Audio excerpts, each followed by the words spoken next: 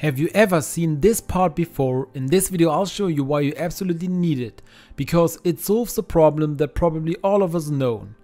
Limescale stains or stubborn water spots in the toilet bowl. I have a few here too and can't get them out with any other remedy.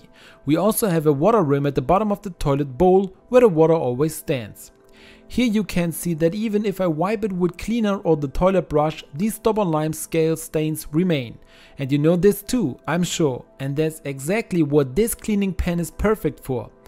It is a pumice stone. We can dip this in some water and then start rubbing it on the surfaces. These are actually perfect for cleaning ceramic surfaces like this without scratching them. I've only had to wipe over my calcified areas with this thing a few times here now. Then I'll show you what this little bit has already done. I'll rinse now and then you can already see that it looks much better. Here on the left side we hardly have any limescale stains now, only in the places where I have to go a little deeper. But the longer strokes are as good as gone. The same works, as I said, down in the toilet bowl. Here too we can see after a short time that it is clearly better. I have now taken the whole thing a little further without the camera and show you the final result. Which is really something to be proud of, only under the edge where I can't reach so well.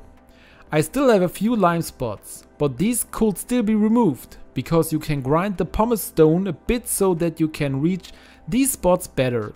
I'll link you to this pumice stone in the video description below, so if you also have such limescale or water stains in your toilet, then you should definitely give this part a try.